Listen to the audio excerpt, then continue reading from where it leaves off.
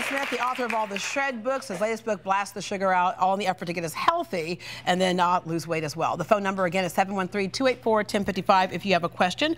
On our Facebook page, I'm going to go to, let's see, Amy Levick, who says, what about fruit? Should we calculate that sugar when trying to stay under the recommended amount? So a lot of people get confused. Is it sugar and fruit? Can you eat all the fruit you want? Perfect. Or is that a problem also? Sugar and fruit is better for you. Let me tell you why. It's a natural sugar, but it's what it comes with. It comes with phytonutrients, plant nutrients, vitamins, comes with minerals, comes with other nutrients. So the sugar and fruit is good for you. When we're counting that 6 teaspoons and the 9 teaspoons limit per day, it's not including fruit. Okay. It's only talking about the added sugars, the excess sugars, the sugars that are put into products, not natural sugars. Okay. Good question. Sarah Hubble says she's listening to your recommendation of 1,500 milligrams of salt a day, but what is the recommended for endurance athletes? Well, good for you, Sarah. She's an endurance athlete, and she sweats more than that out daily. So how do they, how much to replace when you're that kind of athlete? If you are a rigorous or endurance athlete, the rules are a little different for you. So when we talk about things like Gatorade and vitamin water,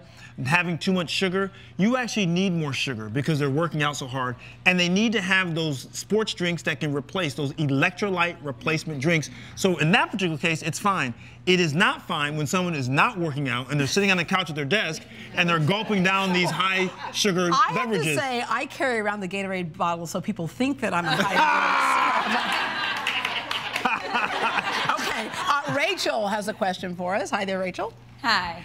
My question is, how do I combat my urge for sugar? I don't care to eat food, and it's so strong that I do it unconsciously. I will grab for sugar. It's like an addiction, isn't it? It is an addiction. It is an addiction. It is. And so what can, on the upside of that is, what can I eat when those urges come? Because they are strong. Well, here's the idea. I believe there are two types of people. There are people who can have a little bit of something and throw the rest away. And there are those who can't have even a taste of it because they want the whole container of it.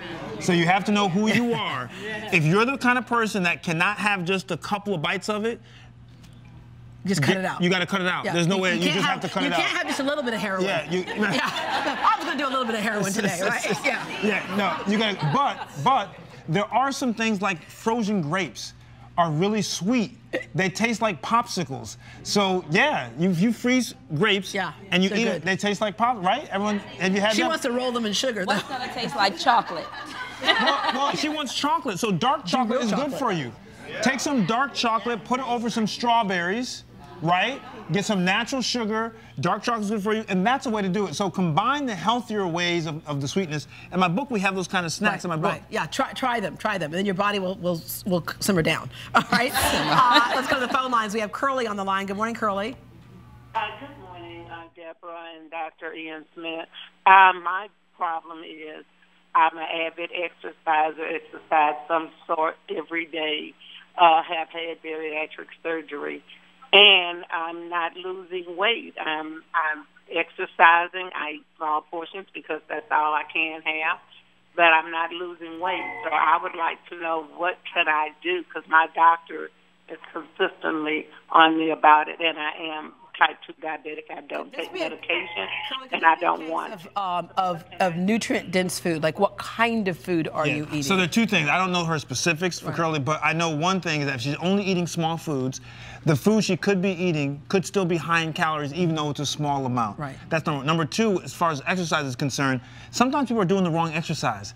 So we say you should exercise, but depending on your body type and your goals, you may need to switch up the exercise. For example, I believe in interval training, because interval training really is a great calorie burner. And so she could be walking on a treadmill at a steady state, and steady state exercises are very different than dynamic exercises. Or resistance exercises. Right, or burst exercises.